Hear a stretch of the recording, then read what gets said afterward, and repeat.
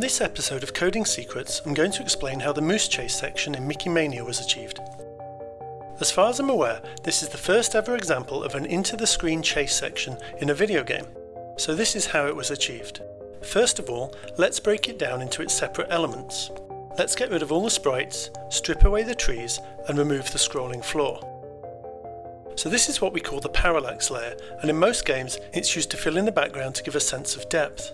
Adding the trees back in, we can see they add a great sense of movement, but if we slow them down, we can see that it's a repeating animation.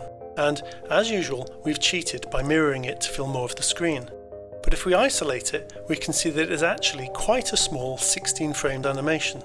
So that's the background and the trees, but what about the Mode 7 style 3D floor? How does it achieve that at 60 frames a second? Well, believe it or not, it actually starts life as this. Let's remove everything again and take a closer look. Okay, so that's just a non-animating stripy pattern. How does that become a 3D floor? If we zoom in, we can see it's a repeating pattern of 15 colours. Including the background makes 16, and that's the size of one colour palette. If we set the first colour in the palette to white and the rest to black, we would get this. If we set just the second colour to white, and then just the third colour, and so on, we get to control every pixel in that repeating pattern individually. Let's zoom out and see what that looks like. Because the base pattern we used is distorted to look like it's wrapped around a cylinder, all our colour changes follow the same pattern. Remember, all we're doing here is changing one colour palette. We can make it purple and go the other way. And we can change more than one colour at a time in the palette, so we have complete control of what texture we repeat across the screen. So what happens if we wait for a certain line of the screen to be drawn and change the palette after that? Well, then we can control the two halves separately, and we can do this at many other positions down the screen as well. So if we go back to our floor effect, we know that we can change the 15 colours in our palette to anything we want, so we can draw a 1 pixel high slice of floor. And of course we know our stripy pattern repeats it across the screen, so we get a whole line.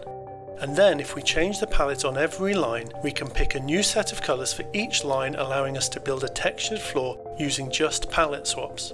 Then finally we can scroll through these palettes to give a sense of movement. Again, it's worth repeating that the distorted pattern we started with is what is making it all look 3D. We could change that stripy pattern into any twists and turns we liked, and it would all still move smoothly. The first time I saw the effect being used was with 7 colours on an Amiga. Here's an example. And another.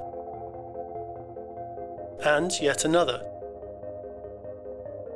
In fact, these are all in just one Amiga demo. I first used the effect for the high score entry on my Amiga game Leander, and then used a much improved version here on Pugsy. So that's the secret behind the 3D floor which makes the moose chase section look so good on 16-bit Sega hardware.